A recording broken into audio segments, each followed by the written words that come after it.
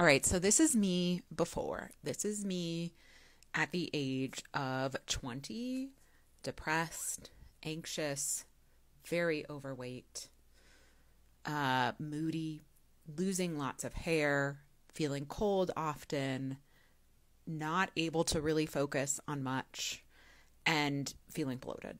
I had it all. The whole constellation of gut and hormone symptoms that you can have, I had them.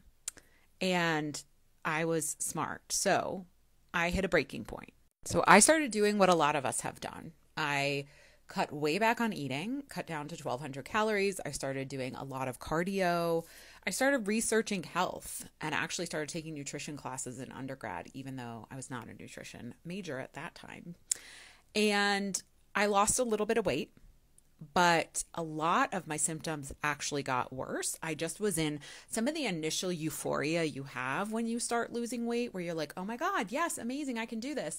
And then my binge eating disorder kicked in much stronger because I was weight depriving my body. My sleep issues got worse. My fatigue got worse. My hair loss got worse. A lot of symptoms related to cortisol being dysregulated got a lot worse. And I decided to go see doctors, of course. I saw doctors, I saw integrative health specialists, I saw health coaches, I saw a naturopathic doctor, I saw an acupuncturist. I saw all the people, y'all. And like every single one of these providers had like one thing they said: if I do this, it's all going to get better. If I take thyroid medication, it's all going to get better. If I take iodine, it's all going to get better. If I do a food sensitivity test, it's all going to get better. If I go vegetarian again, it's all going to get better, because I was vegetarian for a while.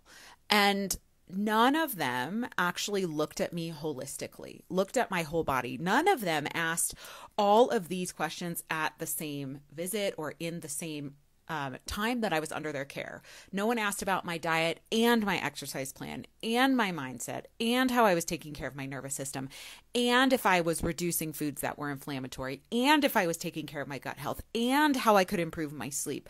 Nobody was putting it all together. Everybody was just like, oh, this little slice of the pie is all I have to offer you.